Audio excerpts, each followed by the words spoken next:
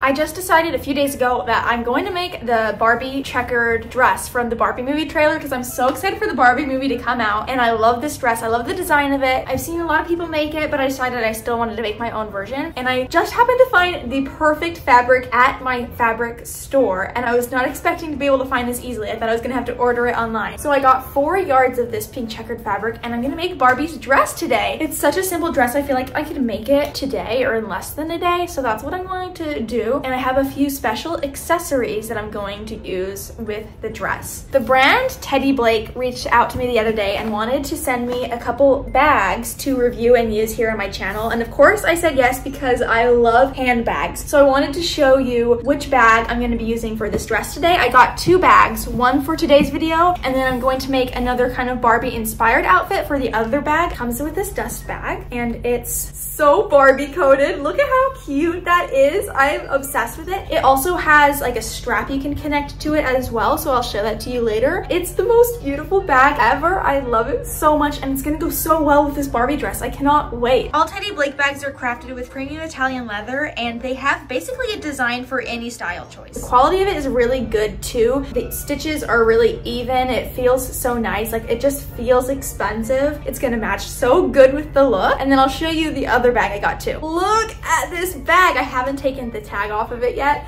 It's the most beautiful thing ever. This also comes with a strap, and it also has like this cool lock thing I still need to add to it. One of the best parts about this brand is they offer luxury bags without the luxury price tag, so you can get them for an extremely affordable cost compared to other high-end luxury houses. You'll be seeing more of this bag in another video, but this week we're focusing on this bag. I also feel like this is just the perfect size. I think this is the 9-inch Kim bag. Here's like a comparison to me. I cannot wait to wear this with the dress. So they have a Barbie of this dress that was released, and we're on our way inside Target first to go see if they have it, because if I'm making the dress, obviously I need the Barbie that goes with it. Okay, I'm looking for the Barbie aisle. Where? The other end. Where's the Barbie? Oh, so fun. Oh my gosh. Oh, they have a bunch of them. Should I get the Ken to match? Ryan Gosling? No, I'm just kidding. We've acquired the Barbie. She's cute. I'm gonna do this unboxing really quick. I'm very, very excited about it. I don't remember the last time I bought a Barbie. I wonder if this is gonna be like a collectible one day. Like, is it bad to take it out of the box? Probably. Oh well, that's fine. You should get a second one. I'm not gonna buy a second one. This was like 30 bucks. Remember when we had Barbies? My favorite Barbies were the ones where the joints were like separate out of all the Barbies we had. I liked the other ones better. Really? These ones always scared me. No, I thought they were better because you can like move them. Oops. Hubert doesn't know either. Even her hands are on different joints. My new Barbie! I'm gonna have this dress. We're gonna be twinned, except that my hair's not blonde. And funny enough, someone is watching Barbie Life in the Dream House right now, and it's not me. I was inspired. I think that they try to make it look like Margot Robbie. I wish it was just the normal Barbie face. Like, I wish it was just normal Barbie in this dress instead of like a creepy looking Margot Robbie. I love that I have the Barbie. It makes it so much fun to make this dress. And it's honestly such a simple dress. I feel like I can make it in the next few hours. Like, I feel like I could make this in one day, which I'm certainly going to try to. I just need to make a pattern really quick on this thing. And then, to save time, I was feeling lazy and I didn't want to make a petticoat, but she does have a petticoat underneath. So I bought one on Amazon for like 10 bucks. It came in, here it is. I wish it had more poof at the waist, like up here. The poof doesn't start till my hips. I feel like I could add some tulle onto it, but I do have that to save time. I think I'm going to knock out the bodice first maybe, or should I do the skirt first?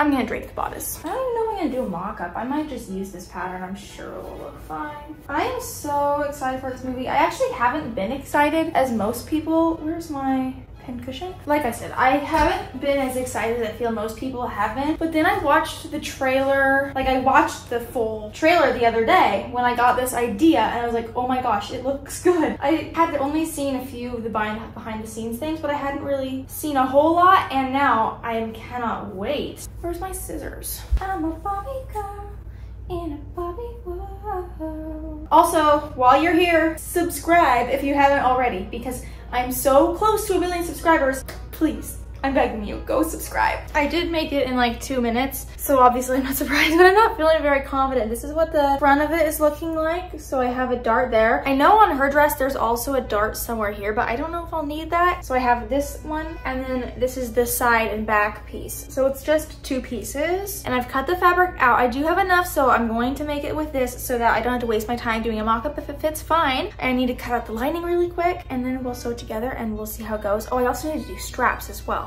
Okay. Time to sew these together. I think I did add, I just cut it, but I am going to do the second dart because I was thinking more about it, and whenever I've done bodices like this, I think I usually do end up having to add one up here. Like, it never works out. So I just went ahead and cut that. So now basically, if you don't know what darts are, I'm just going to sew this together, like sew it together on all of these things, and it'll come out kind of like more of a 3D shape. So we're gonna pray and hope together that after this is sewn together that the pattern works out, because I did no mock-up. I think it looks good. Oh wait, it's upside down. Look at this. I was holding it up to me. It looks good. Now I'm gonna do something and not be lazy. I'm actually gonna go iron these pieces. I never iron anything, but I don't know. I feel like it looks nicer once that crease in the middle is gone, and if the darts are ironed. I really like working with this fabric because it's like you have a built-in grid. So for example, I'm cutting the straps and it's just like you have a 1-inch grid on there. So it's really nice. I do need to sew these straps. I always struggle with them because it's hard to turn them right side out once you make them. They make those loop turner things. I have one around here somewhere, but it's literally, it's like such crap. It barely even works. In case you're wondering why I always take my glasses off, it's because they have such a glare on them and I hate the glare, so it's easier just to take them off and be a little blind. I found the loop turner I was telling you about. It has like a little, can you see that? It has like a little thing on the end, but it came with 0 instructions. And so I think you're supposed to put it on the end like that and hook it through, and then like, oh yeah, I think I got it to work. Let's see. Slay. Oh my gosh, it worked. And I was just saying that it didn't. Maybe I need to go iron this as well. Well, I take back what I was saying earlier. The loop threader thingy did work. Let's do it again. Victory! Very depressed. The sun, it was so sunny all day, and now it's all cloud. Shh. Oh my gosh. He drives me crazy. Now it's time to sew the bodice together. We're gonna sandwich these straps in here. Oh my gosh, go. So I have, you know what? You're getting banished. Let's go. I literally can't even deal with him. Oh my gosh. Do you hear him? Anyway, I do love my cat. These right side together at the neckline, and I'm gonna sandwich the straps in between them so that they're all nice and neat. So I need to pin this together. This is gonna go so cute with that bag too. I can't wait to try it all together. Oh, I just remembered that she wears a bow in her hair, huh? I need to make a bow as well. What time is it? She does have a bow. Okay. And she has that belt buckle.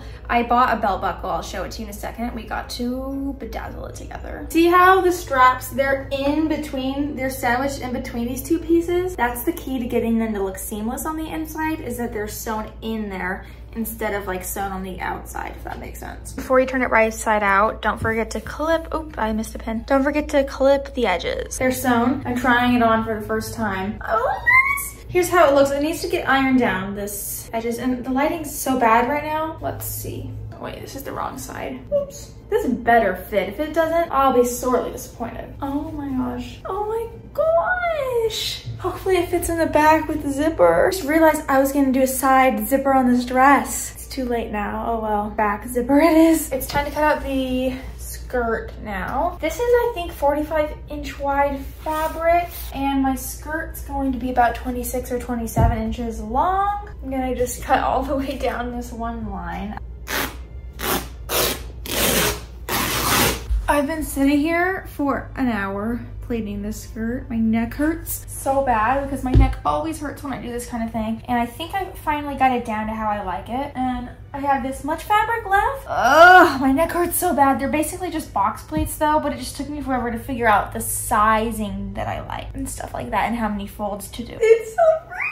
It needs a zipper. I thought I didn't have one, but I found one in the drawer. I searched the edges. Look at it. Oh my gosh. I'm so happy. I need to add this zipper and then I need to hem it and then the dress itself will be done and we need to make the bow and the belt buckle. I need to make the belt today and I have a belt buckle right here. Got this at the craft store. It's metal, but it's the perfect size. Like it's kind of okay. I just need to make it look like the other one. My plan is I'm just gonna spray paint it white and then I'm gonna add pearls around it. So I've taken it out to my back patio. We're just gonna give it a good spray. Here's what it looks like, kind of janky. I'm gonna do a second coat, but I'm going to put pearls around the edge, like glue them on, and I think it will look fine. While I let that dry, I'm going to iron this waistband down. It's gonna be 2 squares wide.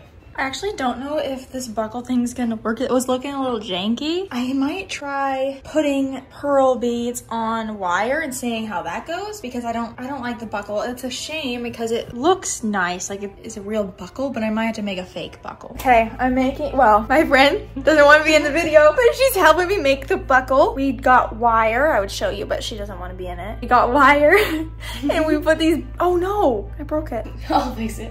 And yeah, we did it and we're gonna glue it onto something and then it will work.